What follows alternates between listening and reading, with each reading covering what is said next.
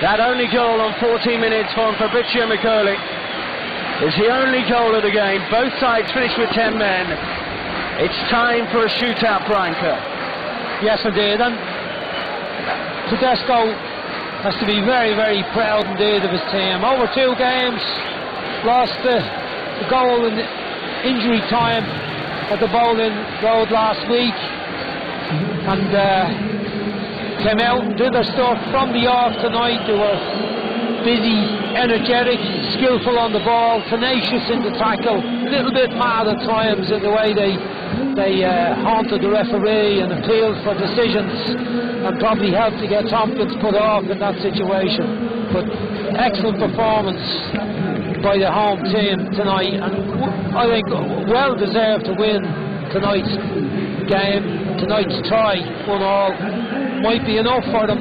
Have they got the ability to win this match on penalty kicks? We know Adrian's good goalkeeper, huge man in the goal, capable of taking the penalty, as you mentioned, himself if it comes to that. But there's some shock if West Ham go out to the team from Malta. And as a manager, you're asking who wants one? Are they self-nominating, or are you pointing? I think in the situation where Bilic is only in the club, he'd be very much in a situation. He may be relying on his staff, some of his staff that know the players better, and I'm sure there'll be discussions, and he'd be looking for players to nominate themselves. I would imagine that Mark Noble would be saying, well, I'm in, I'm the captain, and he'd be looking around saying, you know, who's the other candidates? With Joey O'Brien, wouldn't be wanting to depend on the centre half. I say Croswell would be in there. Poyet fresh in the match, good striker the ball. Maiga centre forward. But players have got to want to take it. You know, they've got to want to volunteer and feel confident that they'll do it. You don't want to be pointing guys out and saying, "Will you take one?" They should be holding their hands up and saying, "Let me at it." Here's Zarate saying, "I'm on, I'm in, I'm going to have it." So players discussing their potential penalties. A big moment at the Takali National Stadium, one of the biggest nights in Birkirkara's history. Players being taped up, bandaged up. They may be needed to take a spot kick here.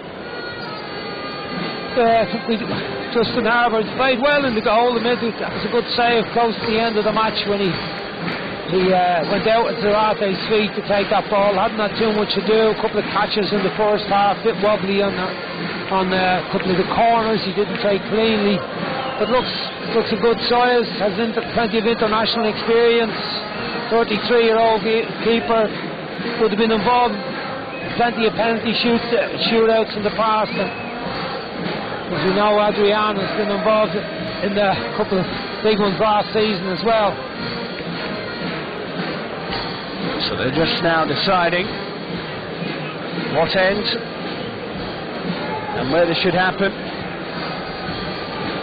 Harper can only be the hero in this situation as the goalkeeper, surely. Yeah, I don't think the end is going to have a massive impact on this match. You look at how far back the fans are. That's nice. Noble smiling. You didn't see much of that in the match, but they're a long way from behind the goals. I don't see it affecting penalty take or upsetting the goalkeeper with any abuse either. I think it will be down to the skill level and the ability of the player, the nerve of the player, and the goalkeeper's ability to read the situation and get a bit lucky diving the right way. So here we go, the players head towards the halfway line, the goalkeepers towards the penalty area, and there is that long walk. Adrian with the applause to his West Ham supporters. He's calling for them to support the team right to the last minute now. Really, he should be getting on with his own concentration level, getting himself mentally prepared for the job he has to do. You know, I don't really think he should be involving himself in that sort of stuff and urging the fans. What does he want them to do? You know, does he want the West Ham supporters to try and put off the penalty takers of the opposition? You know, really, about the goalkeepers here, been well prepared mentally, making good decisions, trying to read the run of the taker by his body position. Can you anticipate which side he's going to go to? So here we go. Noble first up. Here's West Ham's go-to penalty taker. He scored in a shootout against Everton last season in the FA Cup. The whistles ring round. It is the first penalty of the shootout. It's around his West Ham through and through. Mark Noble to take.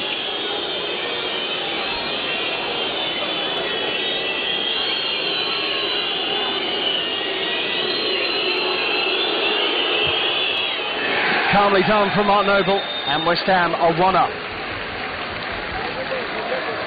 No bother with that. Nice finish. Keeper made it easy for him, going the wrong way.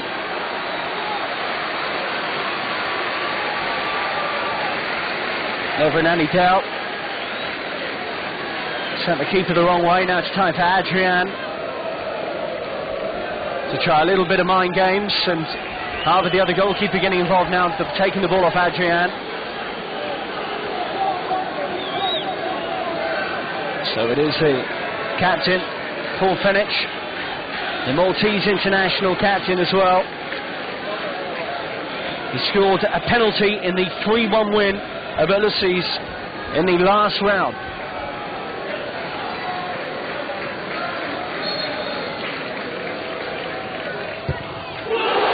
Superb penalty.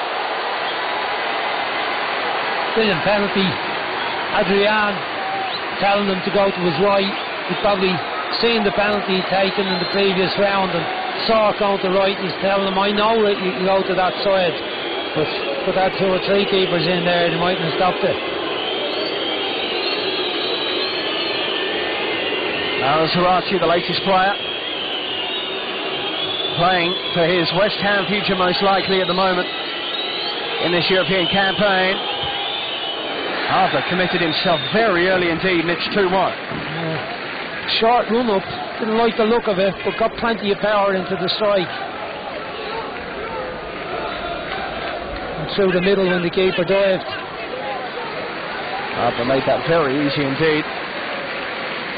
Well, on comes Vito Plut, the Slovenian striker with experience from playing in Belgium as well. He came on for Fabrizio Macaulay, who, had he been on the pitch, had he been fit enough to last the 120, would no doubt be taking a penalty here. I think they did well to get about 70 minutes out of him as it was. So Plut from 12 yards.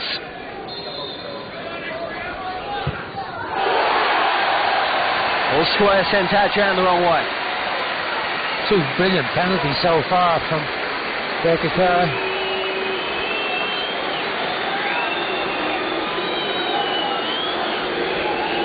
I'm sure many of the people who bought tickets for this game thought, well, it's a chance to see real Premier League talent live. We normally have to watch it on TV. They perhaps didn't expect to see a contest like this. Cresswell, he's got a wicked left foot on him. Excellent penalty right into the corner. Smashing penalty. Great quality so far. How long can it last? Harper again.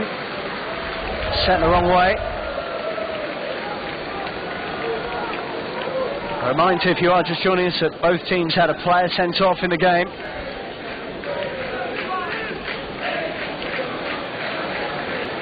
Man involved in that sending off for James Tompkins, Nikola Vukanats. That's his chance now to level it up. The pressure got to him. West Ham have the lead.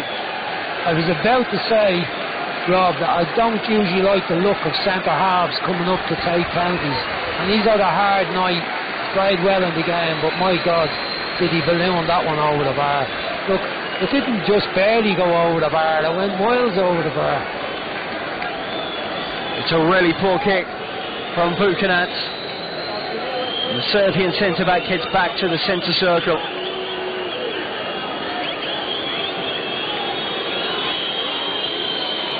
Joey O'Brien. Oh, that's not a bad penalty at all.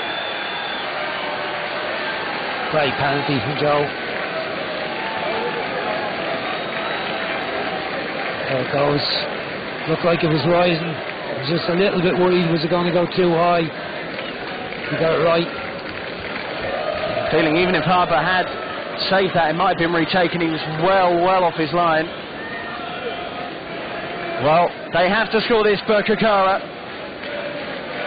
4-2 down in the shootout.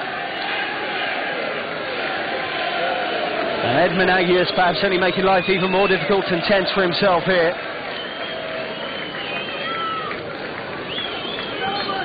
This to keep Birkirkara in European competition. He gestures to Adrian to be quiet because that was a spot-on penalty. Yeah, not a great penalty, but they need a miss from West Ham now in the last one. Standard of the spot kicks has been good apart from the ballooned effort from Buchanat. Diego Poya looking to really impress this season with West Ham. Under Slaven Bilic, having been peripheral last season.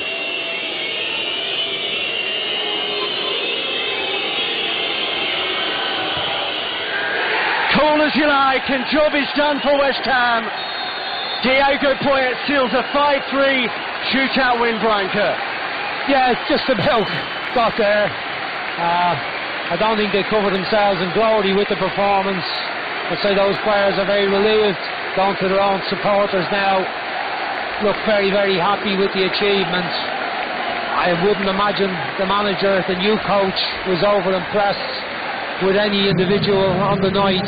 But they got there, and they're into the next round. I suppose that's ultimately what counts. And those supporters are very happy, I'd say relieved to see the team going through. I think relief is the primary word. Diego Poya knew that Harper had been overcommitting himself on the dives on those penalties and just waited for him to leave part of the goal empty. But a real mission on for Slaven Bilic, who avoids a potential banana skin here. What a performance from Birkirkara. They deserve real credit, and they're a credit to Maltese football, but West Ham go through. Full time here. Birkirkara 1, West Ham 0. 1-1 on aggregate. West Ham win 5-3 on penalties.